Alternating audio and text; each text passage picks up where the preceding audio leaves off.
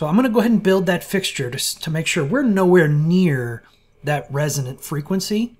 We're going to really raise it up, and that's one of the things that SOLIDWORKS does a great job with. As you saw, you can easily design your fixture in Mastercam, but inside SOLIDWORKS you have some additional design tools that make this job really easy.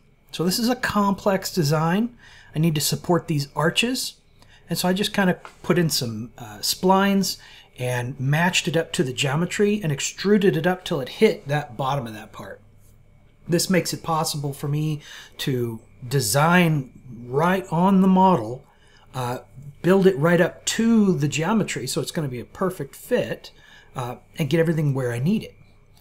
Next thing I do is I'll add a support for these loops. Notice they're not all connected. Everything's just kind of on its own little piece. We'll merge those together in just a little bit. And this is also in an assembly. So this is actually a part file that's in an assembly.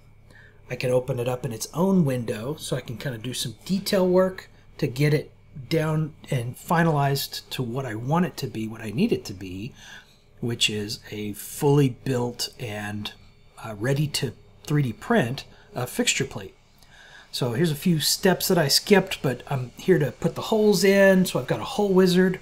Hole wizard just puts in whatever size you need. So if I need like a 3/8 clearance hole, I just tell it it's a 3/8 clearance, and it puts in the correct size hole, which is going to be a round drill size. So it's going to be easy to work with.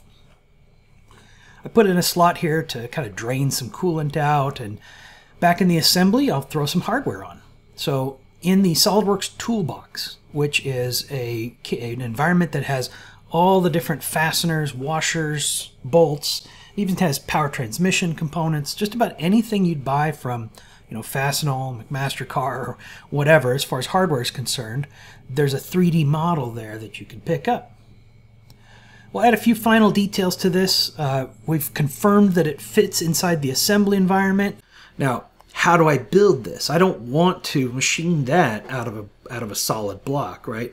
Subtractive is not the best way to create this particular complex geometry, so we are going to print it.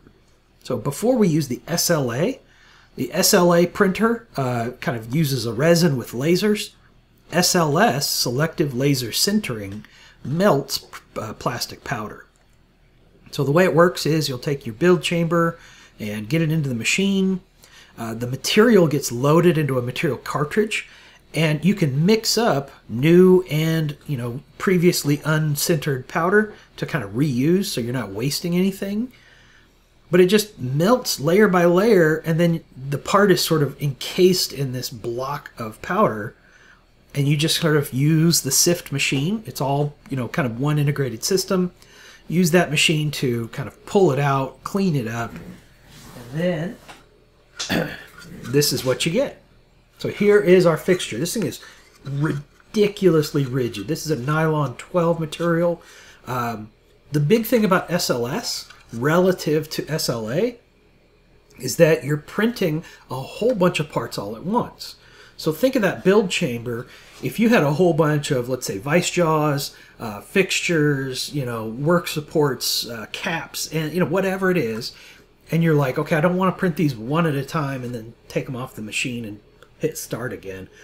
I want to print a bunch of them, right?